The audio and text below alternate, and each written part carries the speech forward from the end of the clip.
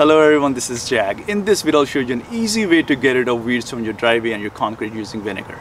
Now vinegar contains acetic acid which actually draws out the moisture from the plants and kills the plants. So you don't want to use vinegar on the plants you actually want to keep.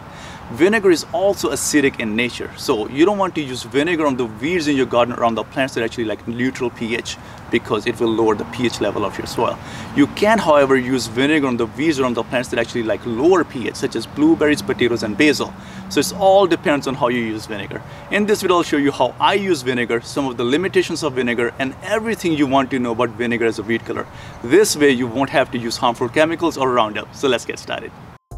I have pretty tough weeds growing in my driveway.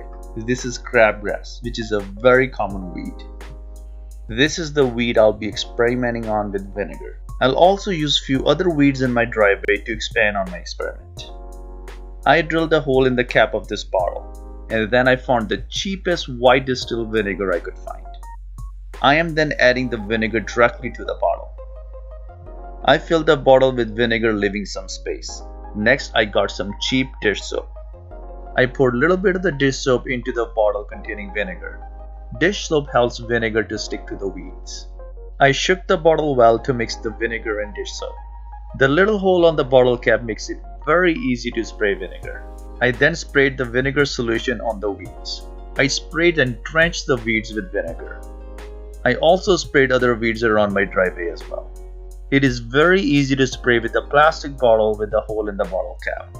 With this setup, you don't even need a sprayer to spray the vinegar solution on your driveway. This setup provides a continuous stream of spray without the use of a sprayer. So after just 3 days, the weed starts to die, and vinegar works the best in between the seams of your concrete. So if that area of your concrete does not get moisture or water from sprinklers, those weeds will never come back. However, if you do get moisture or water from sprinklers or other sources, your weeds will come back after 2 weeks, and you want to spray with vinegar every 2 weeks in that area. However, it has been 2 weeks for me, and let me show you what I got. The first bigger weed, the crabgrass, has dried up. This one is not receiving any water from the sprinklers, so this one is not coming back. This weed is done.